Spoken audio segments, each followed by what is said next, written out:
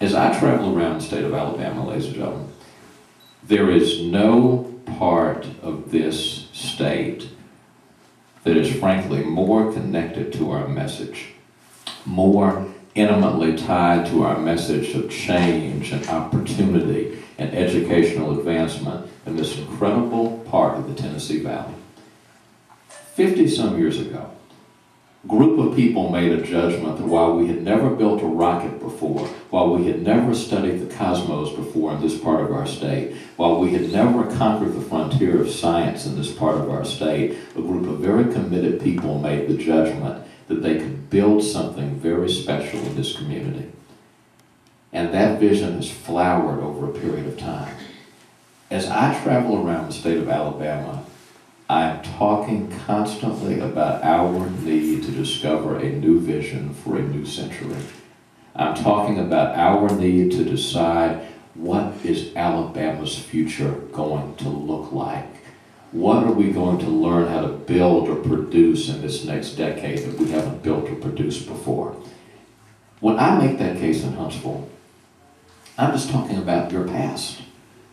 The future that I'm talking about for the rest of the state is really the past you've experienced over the last 50 years. One born of a commitment to science, education, to learning.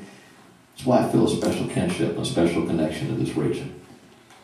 And when I talk about the fundamental power of education, when I talk about what it's meant in my life, how it took me from the railroad tracks of West Montgomery to a chance to be in the U.S. Congress by the time I was 35, a chance to be governor by the time I would turn 43, that message about the power of education is one that resonates so deeply in this community. But there's another reason that Madison County, Huntsville means so much to me.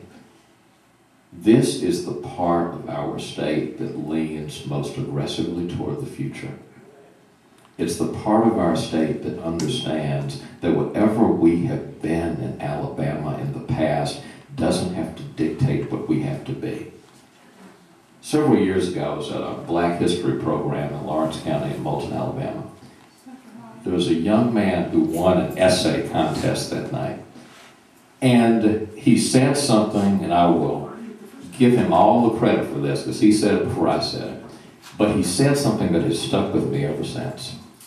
He read his essay, and he said at the end of it, "We can't change the history that our fathers and mothers lived, but we can change the history that our children will read." Ladies and gentlemen, that's what this campaign is about. I can't change the foundation that got us to the point that we are today in the state of Alabama, either way, for good or for bad.